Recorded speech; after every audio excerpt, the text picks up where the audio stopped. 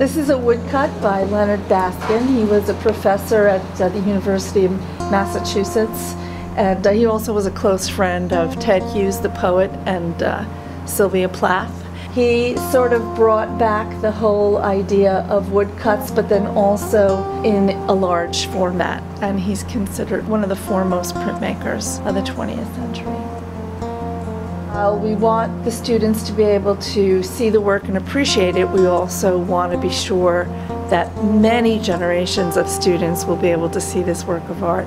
So we sort of rotate anything that we think of as fragile, like watercolors, photographs, or works on paper like this. They have a shorter span of time that they're out on view to the public, just because they're just made of more fragile materials. About 4 or 5 years ago, we had the HVAC system completely overhauled because we noticed that we were developing a mold issue, and so the state invested $500,000 to redo the temperature control in here.